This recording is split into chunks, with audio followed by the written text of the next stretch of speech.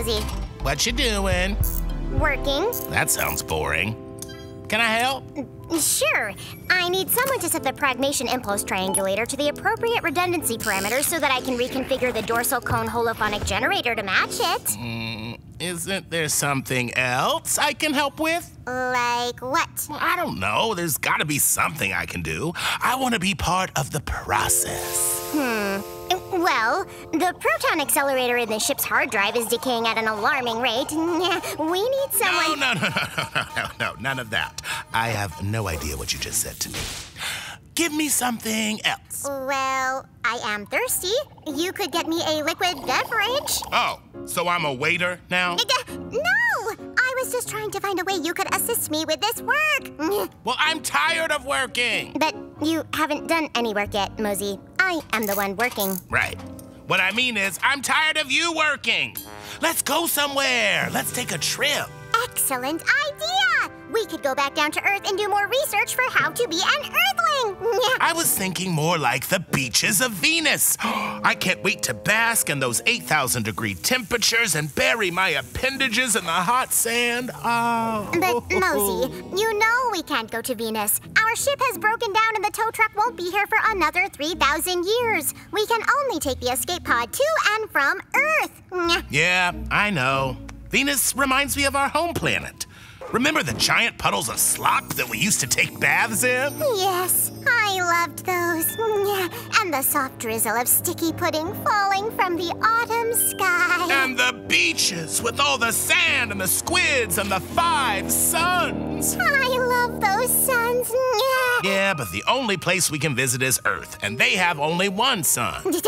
But they do have beaches. What? Yes! They have many beaches on Earth with billions and billions of incredibly tiny rock granules that cover the ground all the way to the water's edge. You mean sand? Right! There are many sunny and sandy places on Earth.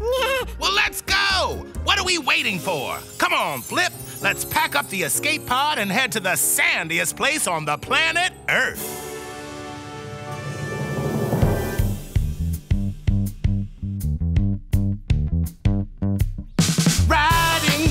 Solar system, our spaceship hit a rock.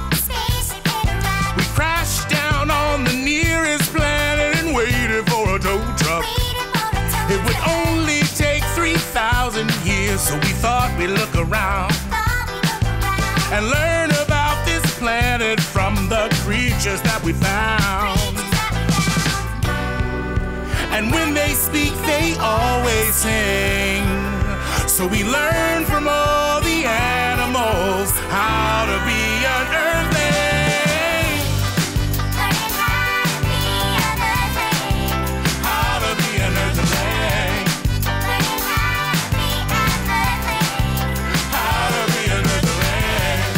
Learning how to be an Earthling. How to be an Earthling. Learning how to be an Earthling. How to be an Earthling. Yeah. Woo! Now this is a beach, Flip. Feel that sun. Look at all this sand. Woo! It's a lot bigger than it looked from up in the sky. How you doing with that cooler, Flip? Fine, I guess. It's very bulky. And, you know, you're a lot larger than I am. And you have a lot of arms. That's very true. I hear what you're saying, Flip. I should make sure I put on extra solar protection cream. That's not exactly what I meant, Mozi. Do we really need to bring this cooler? It's so heavy. Hey, you never know what you'll need at the beach. Besides, there's gotta be some lounge chairs around here somewhere. Oh, maybe over that sand dune. That's what you said at the last sand dune. And the one before that. What's the name of this beach again? The map display says Sahara. The Sahara Beach Club. Well, I sure hope they have a snack bar. And maybe those drinks with the little umbrellas in them. And shouldn't there be a large body of moving liquid or something? One of those giant fish toilets? You mean an ocean? Right, that. And who knew this one little sun could get so hot? Man, I hope I didn't miss any of my important nooks when I put on sunblock. Well, I told you to wear the one piece, Mozi. What's the point of having an octokini if you never wear it? I look good. That's all I care about. But I am hot. Look! Is that a lounge chair? Where? Way over there, on the top of that sand dune. No, Flip. I think all of your eyes are playing tricks on you. That's not a lounge chair. That's a swimming pool! Wait! Wait for me! Come on, you cooler! Oh, man. It's so hard to move in sand, but we made it. Last one in is a rotten embryo. Cannonball! Oh, man. What happened? What? Where did it go? There was a pool here. I saw it. Somebody replaced it with another pile of sand. I think maybe you were mistaken, Mozi. Your eye may have been playing a trick on you. I find that highly unlikely. Sometimes, in very hot climates, heat waves can distort images in the distance. On this planet, they call that a mirage. You probably only thought you saw a pool. Nyeh. And you didn't think to mention this before we ran all the way over here, Captain Lounge Chair? It's so hot. This cooler is so heavy. Flip, you're panting. So are you, Mozi.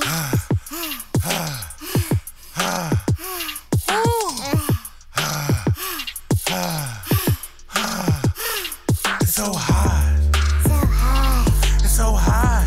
So hot. It's so hot. So hot. It's so hot. So hot. So hot In the desert.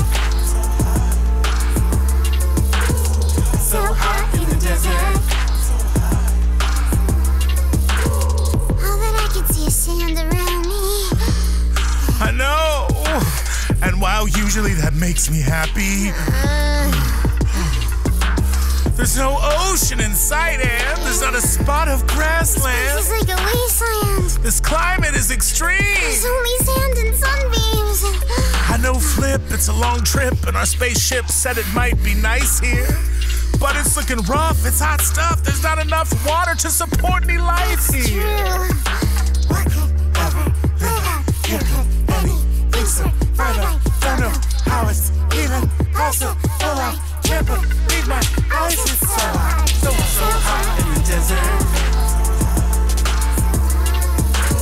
So hot in the desert. So hot in the desert. So hot in the desert. Wait! Look!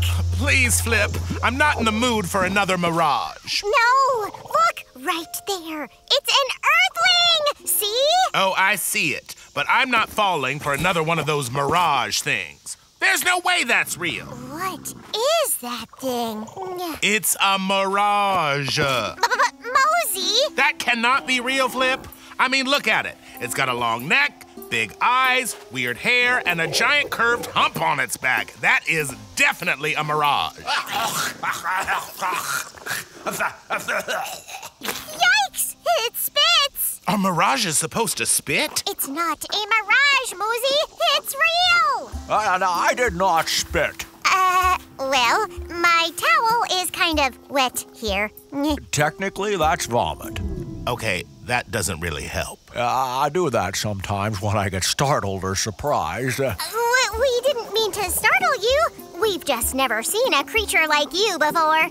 Well, I am a camel, and I'd love to know what you two are supposed to be. We're, not from around here. Anywhere around here. Like, at all. Say, I love your swimsuit there. Lovely color. Thank you! I picked it out.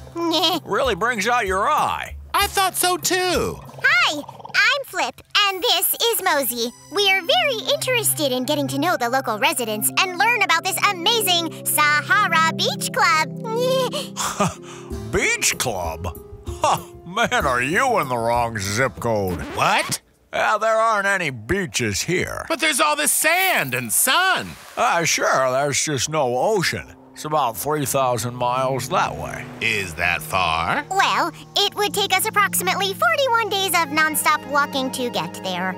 Okay, that's far. 60 if we take the cooler. So no fish toilet? He means ocean. Nope. Almost no liquid water at all, to tell the truth. That's what makes it a desert. Well, that's disappointing. But you know what? At least we're still at the beach. Now, if you could just tell us where we could find the snack bar, or a bistro, or any place that serves spicy grundle wings or nachos. Mozi, I don't think they have spicy grundle wings on Earth. Nope. Never heard of a grundle wing. What about nachos? Oh, sure. Everybody loves nachos. See, Flip? I told you nachos were a universal snack. Wow. Yeah, but we don't have nachos here. Wait, what? We don't have hardly any food here, or any water. So, does this mean I'm not getting a drink with an umbrella in it? Now, this is a desert. The Sahara Desert. Not much lives here, you know. Okay, skip the umbrella, just a drink with some ice. But you live here. Yeah, I do, but I can get by without water for more than a week. I am so disappointed. Come on, Flip, let's go. Don't forget the cooler. Wait, Mozi, where are we going? To the space dinghy and then back to our ship. There's no beach, no snack bar, no fun. Earth is a complicated planet. I don't think we'll ever belong here. But we can still learn things. Maybe we can find a way to belong. Well, I like to think there's something on Earth for everyone, but this part of the planet is the desert, miss. It's hard for anything to belong here. Don't you? Oh, well, I don't belong so much as get along. Camels have adapted and changed so we can survive in this crazy climate. Well, perhaps we could find a way to adapt also. Come on, Mozi. Okay, I get it, Flip. I'll carry the cooler. Happy now? Can we go? But Mozi, we have just met another amazing Earthling. Perhaps we can learn from him. Like, what is the function of your hump? Yeah. Do you store water in there? Hump? What hump? The thing with your back.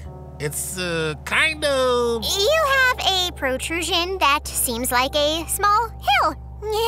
Okay, I'm just gonna be honest with you here. There's no water in there. That's just fat. Fat? Yeah. Awkward. Well, it's not bad now. There's all sorts of nutrients in there that keep me fed and hydrated for days when I can't get to food or water. That's amazing.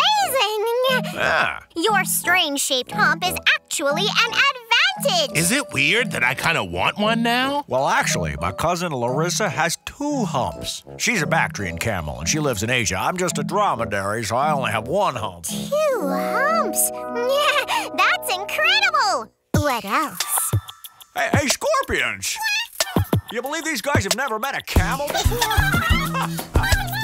I think I better tell them a little bit about myself. Actually, there's quite a bit to say. I weigh 1,000 pounds. I love tan backgrounds. I also love taking a nap and sitting around, but I would lug your stuff, whether rocks or fluff, of weights of up to even over 200 pounds. Ooh, you feel that? When there is a high wind and all the sand is whipping around just doing your eyes in? I'm good. I got an extra hood over my eyes. Eyelashes extra, fluffy size. You see, they keep out the sand, and that's the plan. And from my nose, my nostrils can goes all the way in. So there ain't no sand that can mess with my face. The desert is actually a comfortable place when you're a camel. Oh, good gravy, I'm a camel. And there's more. Now, if you can't already tell, I am specially adapted to these desert conditions in a land that's so arid where foraging for any food is scarce. I eat thorns, dry twigs, almost any plant. And then I store it all up in one place. You looking at my hump? Well, pay attention to my face. I'm just kidding. It's that hump on my back. It's like that cooler of yours. It's where I store my snacks. Well, it's more like stored fat, you see. On a long, thirsty walk, it's much better to be a camel. It's good to be a camel. It's sandtastic.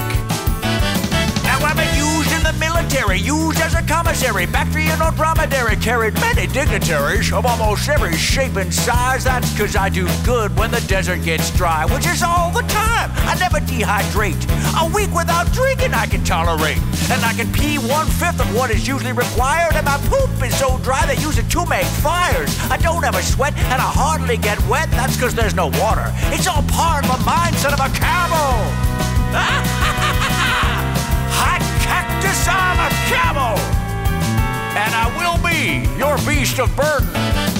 Now, you might be wondering how a creature this large doesn't sink in the sand like a capsized barge. Well, right on the spot where my feet meet the land, I got a big wide patch so I don't sink in the sand. It spreads out my weight on each here foot, so I'm the creature of choice for the caravan route. Wherever you go on this Silk Road, you can rest assured your heavy load is borne by a camel. Oh, sweet sunshine, I'm a camel! Testify, scorpions! That's right. Rock 'em like a hurricane.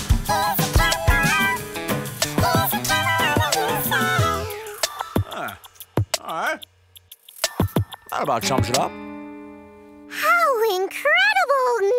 You are the perfect Earthling for this miserable, harsh, and desolate part of the planet! Thank you. I think.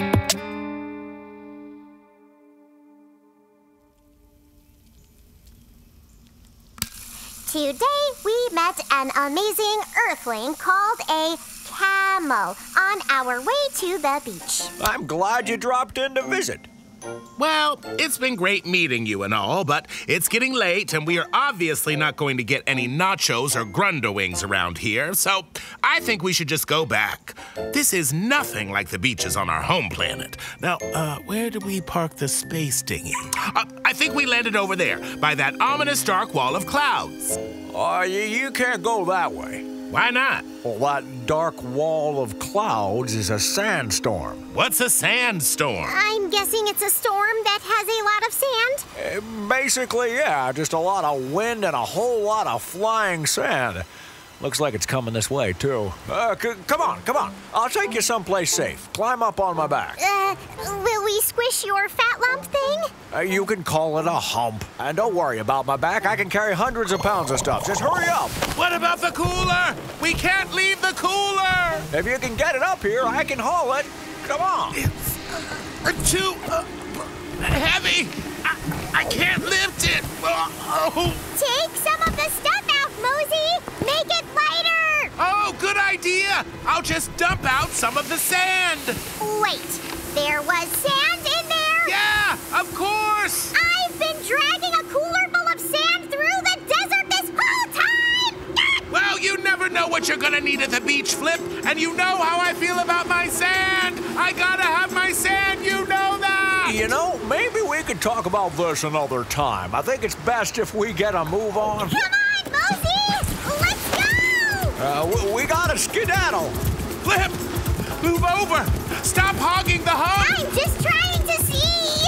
Hey, Camel! How do you know where you're going? With all of this sand in the air, I'm having a hard time keeping any of my eyes open! Extra eyelids and eyelashes. I got a third eyelid and a whole nother row of eyelashes. Really comes in handy when the sand blows around. Yeah! Hoo. Ha.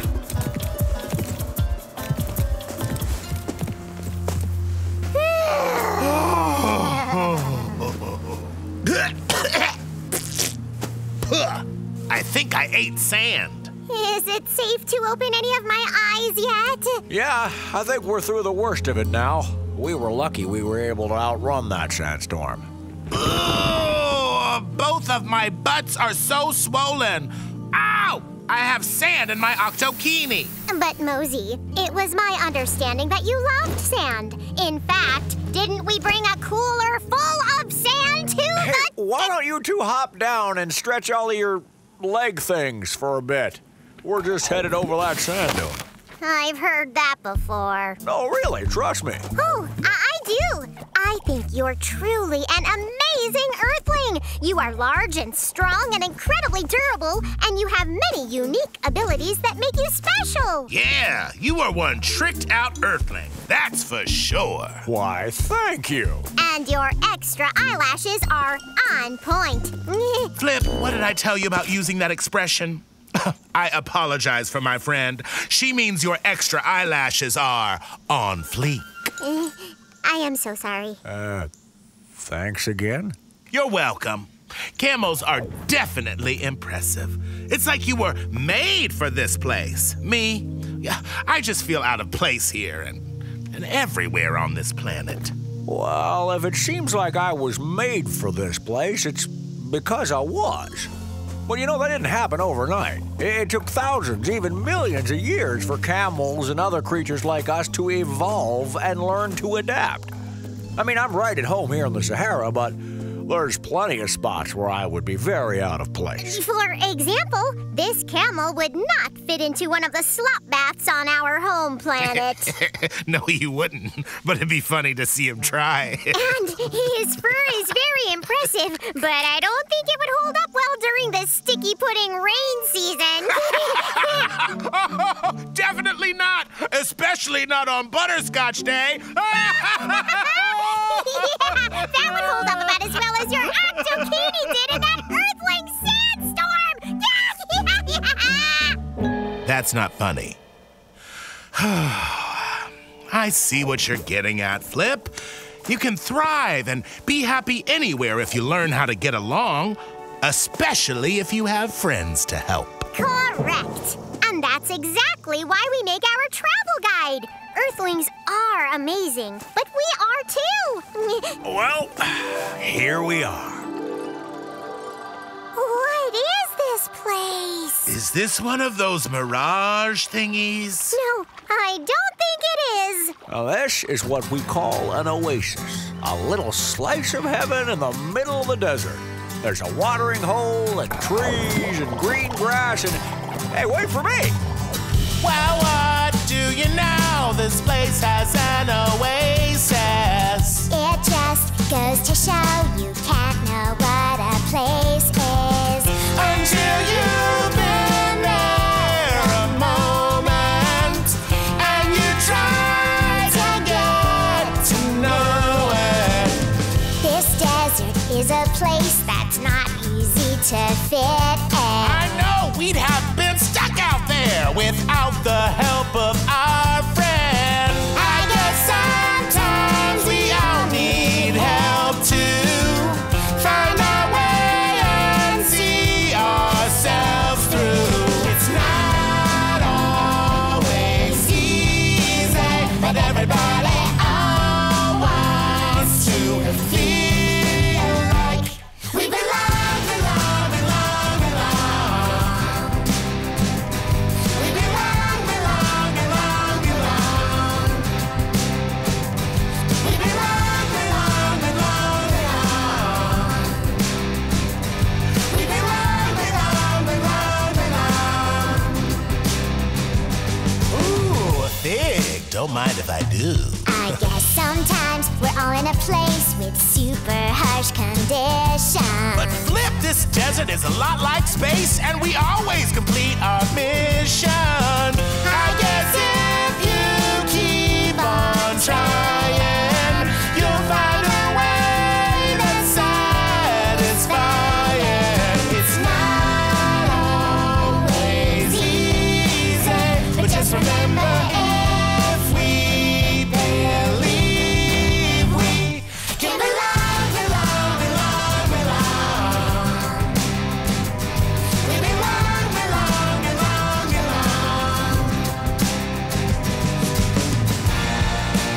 But where does all this water come from? It's an underground spring. Ain't it grand? That's what everybody comes here for. So all of these Earthlings come together to this one place to share this one resource? Exactly. Noel and Liam over there are wildebeest, and Damon and Graham are zebras, and they all get along. Okay, now stop that, you guys. You're making me look bad in front of the guests. See? everybody belongs.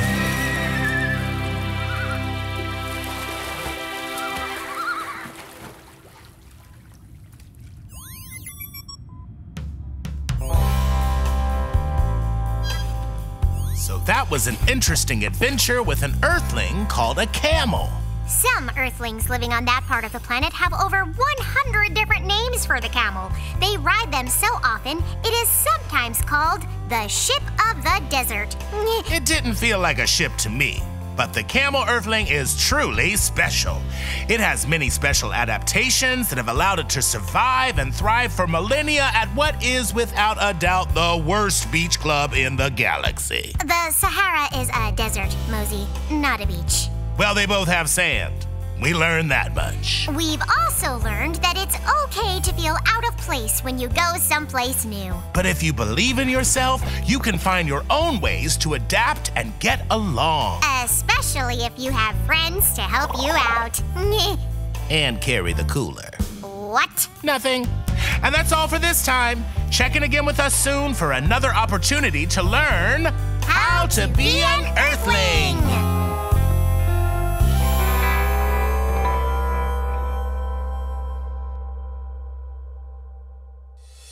Well, thank you, Earthlings, for joining us for this guide to how to be an Earthling. We hope we helped you discover something new about your incredible home planet. And if there's one thing we've discovered, is that your planet is big.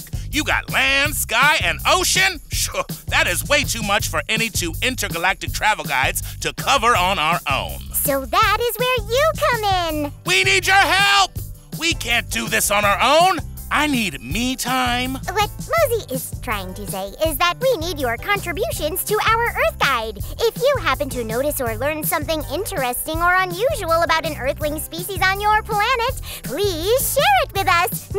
You can call us on the Selly Telly Ring-a-Ding-Dingy at 1-833-4-FLIPMO. That's 1-833-4-FLIPMO. Write that down. Your field reports may be used on an upcoming Earthlings travel pod. That's 1-833-4-FLIPMO. Just like our names. Flip and Mozi's Guide to How to Be an Earthling is a Tinkercast original production. And all of the original songs you heard in this episode were written and arranged by Jason Rabinowitz and the Pop-Ups. How to Be an Earthling is written by Kenny Curtis and Thomas Van Kalken. Written by... What does that mean? That means they put the words in our mouths, Mozi. Oh, okay.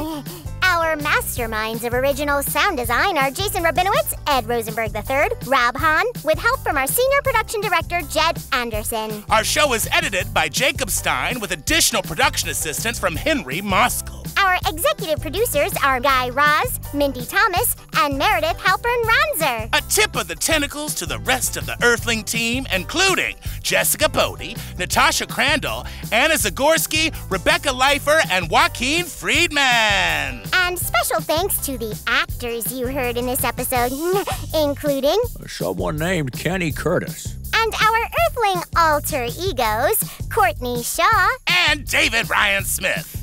I ate him, and his voice comes through me. Grown-up Earthlings. You can follow us online at EarthlingPod. Our email address is hello@tinkercast.com. And finally, thanks to you for listening. Without you and your planet, we'd probably be in some remote galaxy screaming into the void of a black hole. But now we're screaming in your ears. Ha! And might I say, those are very oddly shaped appendages. Mozi! Until next time. Yeah. Flip and Mozi's Guide to How to Be an Earthling was made by Tinkercast and sent to you by Wonder.